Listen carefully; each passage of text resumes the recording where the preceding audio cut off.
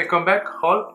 Today we are going to compare the running efficiency using two different shoes at different running paces, looking into some data collected by the heart rate monitor by Garmin. For who is new to the channel, I've been using the heart rate monitor by Garmin since a while. For my review video you can find the link up here, and this heart rate monitor strap includes also the running dynamics data.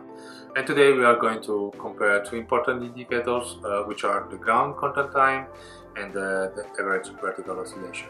But before to start, what does ground contact time exactly mean? Well, it is the period of time between the first part of the foot touches the ground and the last part of the foot leaves the ground. As a baseline, it should be below 300 milliseconds. However, fast runners often have significantly lower numbers in the 175-200 millisecond range. But why is it so important to know? Well, spending less time on the ground and more time in the air help you to increase your speed by reducing the braking effect caused by the overstriding. When training to improve your ground contact time, you need to keep your vertical oscillation as low as possible to be more efficient, because excessive bouncing wastes energy moving your body vertically. And therefore here we come with the second indicator which has been included today, the average vertical oscillation, which measures the average amount of bounce,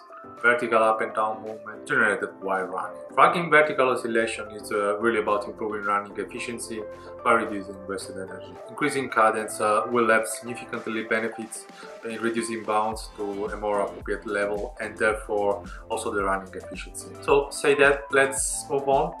Look into the simple test that I made. Basically I did 4 simple tests, each one 1 minute, at different paces that you can see here, from lower to faster paces, and I repeated those tests for the two shoes, the Adidas Adizero RC2 and the SL20. Let's start with the first two tests, the slower ones, test 1 and test 2. As you can see here, this is are the times in milliseconds which I got, which seems to be slightly different at the same pace using different shoes. Let's see which shoes brought these results. As you can see here, the SL20 has in both tests the short contact time, meaning I'm expecting we will have an higher vertical oscillation. Let's have a look. And actually this is it.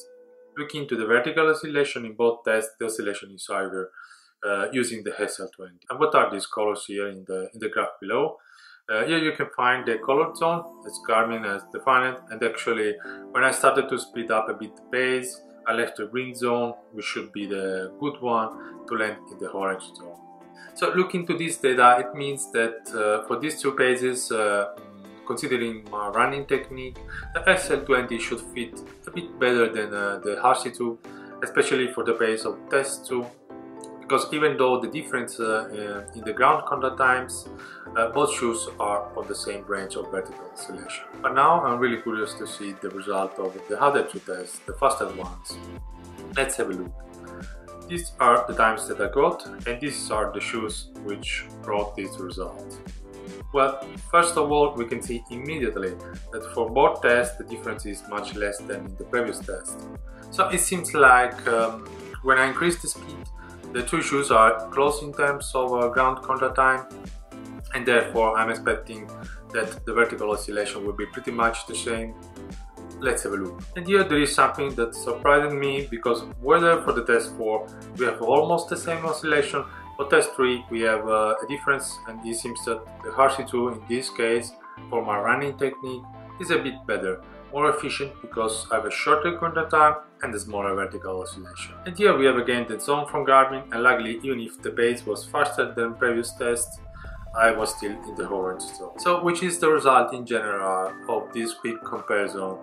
Well, it seems that considering my running style, the RC2 fits a bit better for a 6 minutes 20 seconds per mile, which is 4 minutes per kilometer pace.